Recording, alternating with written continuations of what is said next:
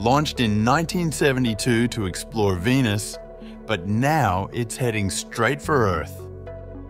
A Cold War relic stranded in orbit for over 50 years is finally falling. Kosmos 482, a Soviet space probe built to survive Venus, may crash through our atmosphere next week, and it is out of control.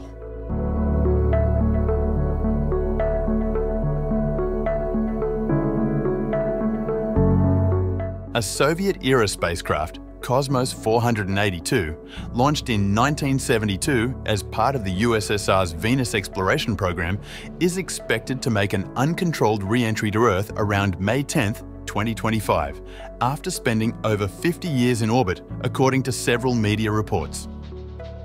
The spacecraft, weighing nearly 500 kilograms and about 1 meter in diameter, was intended to land on Venus, but became stranded in Earth orbit due to a rocket malfunction shortly after launch.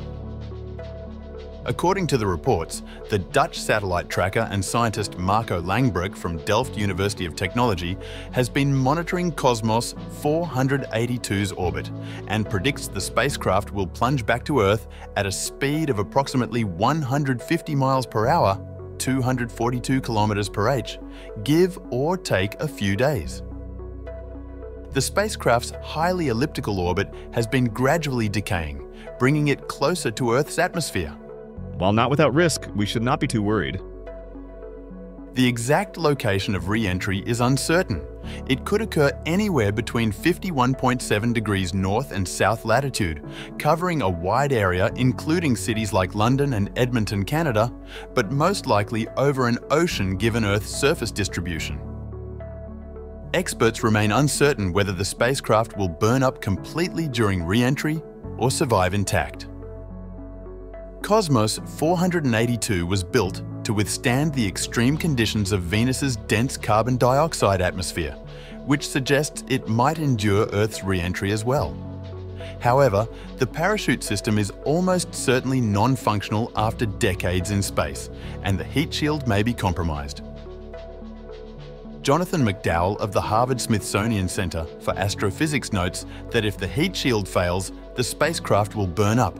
But if it holds, a half-ton metal object could fall uncontrollably to the surface. It would be better if the heat shield fails, which would cause the spacecraft to burn up during its dive through the atmosphere. But if the heat shield holds, it'll re-enter intact, and you have a half-ton metal object falling from the sky. Despite the potential hazards, Langbroek emphasizes that the risk to people is very low, comparable to the chance of being hit by a random meteorite, which happens several times a year. He notes that the odds of injury are smaller than the chance of being struck by lightning in a lifetime. Similar uncontrolled re-entries have occurred recently, such as China's Long March rocket booster in 2022 and the Tiangong-1 space station in 2018, with most debris falling into oceans. Space agencies and trackers worldwide continue to monitor Kosmos 482's descent closely as the expected re-entry date approaches.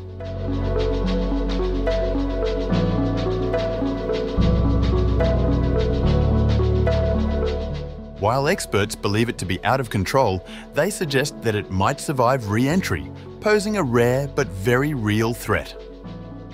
The satellite's main body burned up back in 1981, but the landing capsule, roughly the size and weight of a car, has been circling the planet ever since.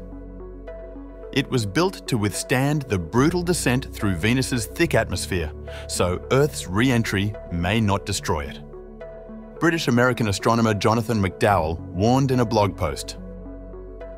The satellite might well survive Earth's atmosphere entry and hit the ground, in which case I expect it'll have the usual 1 in several thousand chance of hitting someone. The vehicle is dense but inert and has no nuclear materials. No need for major concern, but you wouldn't want it bashing you on the head.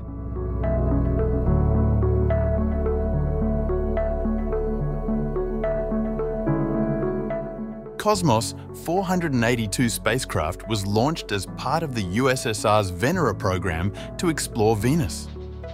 Its mission was to deliver a lander to the Venusian surface to study the planet's extreme atmospheric conditions.